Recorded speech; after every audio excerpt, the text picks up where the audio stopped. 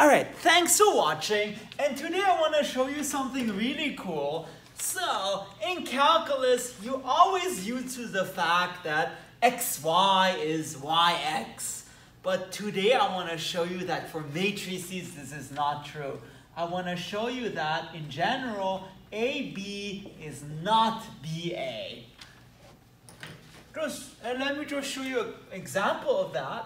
So, take A to be the matrix 1, 0, 1, 0, 1, 0, 1, 0, 1, and B be the matrix 1, 2, 3, 4, 5, 6, 7, 8, 9. Let's calculate AB.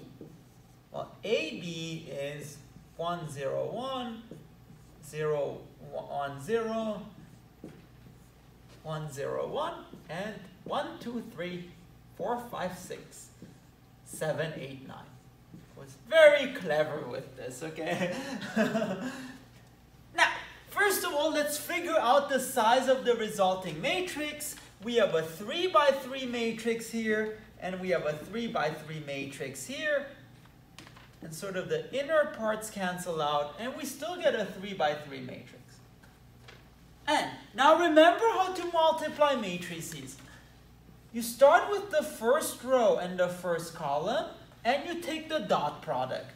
So 1 times 1 plus 0 times 4 plus 1 times 7, which gives you 8. Then you continue and you move on to the second column. And you get 1, 0, 1 dotted with 2, 5, 8, which is 1 times 2, 0 times 5, 1 times 8, which is, 10. And then you move on to the third one. 1 times 3, 0 times 6, 1 times 9, which is 12. Good. Notice you ran out of columns. It's like this typewriter where you, at the end, and then whoosh, you just move on to the next column. So next row. So you do now 0, 1, 0, dotted with 1, 4, 7, which gives you 4, and then you take 1, 0, 0, 1, 0, you dot it with the second one, gives you 5, and then the third one gives you 6. You ran out of columns, you go back to the third row, and you do 1 times 1, 0 times 4, 1 times 7, which is 8, and then again 10, and then 12. So this is AB. Oh, baby, baby. Okay. This is AB, and now on the other hand, let's calculate BA. BA, I like British Airways, so that's good. 1, 2, 3, 4, 5, 6, 7, 8, 9, times 1, 0, 1, 0, 1, 0, 1, 0, 1. Well, again, becomes a 3 by 3 matrix. Let's see how we can find it then. Again, you take the first row and the first column, you dot it, 1, 0, 3, that's 4.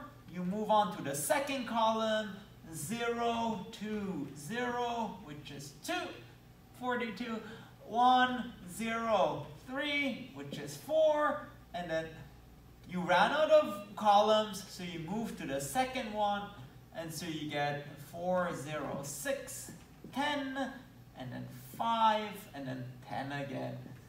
And then last row, 7, 0, 9, so it's 60, and then 8, and then 60. Sweet 60. And indeed, that is correct. And in particular, notice those two matrices, they're not the same. AB is not BA.